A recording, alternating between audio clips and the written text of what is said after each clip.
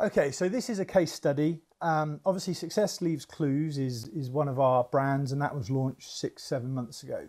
And on the 16th of August 2018, we reached we did our first post.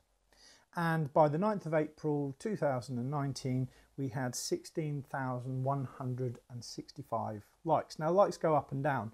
Now, previously, in the old style of campaigns that we used to do, we plateaued at around about 3,500. We did have like 600,000 views and so forth on some of the videos, but we had plateaued.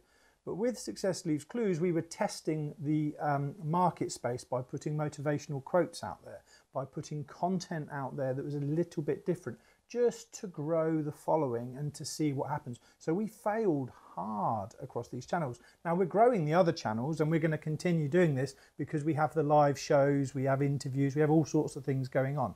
But this is just some of the stats that we had on the next slide as Success Leaves Clues. And what happened there was we actually had a blended mix of social media and media content. What is your blended mix of content across your channels, or what could it be? In the notes section on the next slide, think about what they could be for you.